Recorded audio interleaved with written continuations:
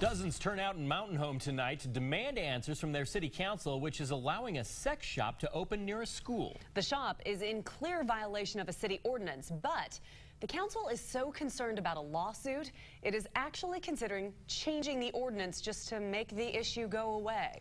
Matt King is live in Mountain Home with tonight's big story. Michelle, Roland, many may be tempted to label this a situation of flip-flopping, flimsy leadership, putting money before their constituents. But a closer examination reveals a much older, more systemic conflict, local versus federal governance. We've been down this path, and it wasn't a fun one. I don't think that our city should fold under pressure of maybe, possibly a lawsuit. They're more concerned as a city council of the cost structure associated with threats of lawsuits than the rights of the citizens that are already here. John Urquiei's wife owns and runs the preschool with a view of Mountain Home's new adult bookstore from its front lawn. It's one of them situations not in my backyard. And when it comes to regulating yards, front and back, every city, town, and village in America has the right to pass and enforce local ordinances.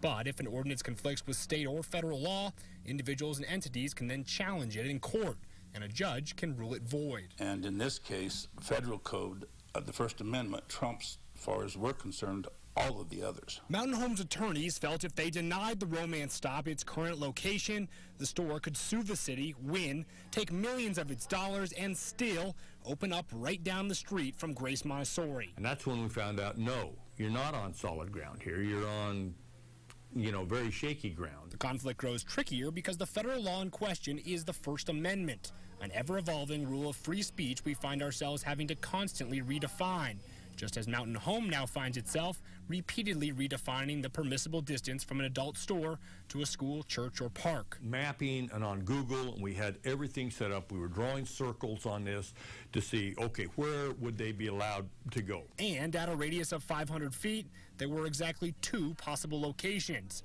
Not enough to obey our land's constitution, said the attorneys. So now the city wants to make it 300 feet. Way too close. But Mountain Home says constitutionally it must allow several of these stores before it can begin to enforce its own code.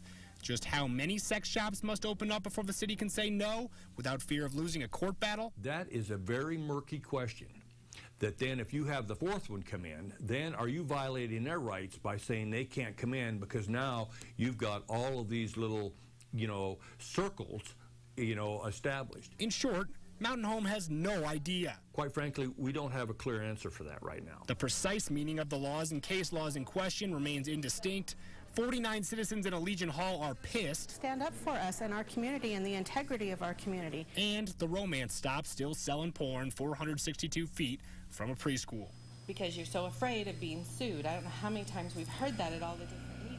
Now, the new proposed code does more clearly define the ordinance's purpose, not to obstruct free speech, but to put these kinds of businesses in places where they're going to protect property values and neighborhoods and individuals. The code then cites land use studies in other U.S. cities connecting said adult businesses with rape, indecent exposure, and child molestation. Live in Mountain Home, Matt King, Fox 9 News at 9. An Idaho judge said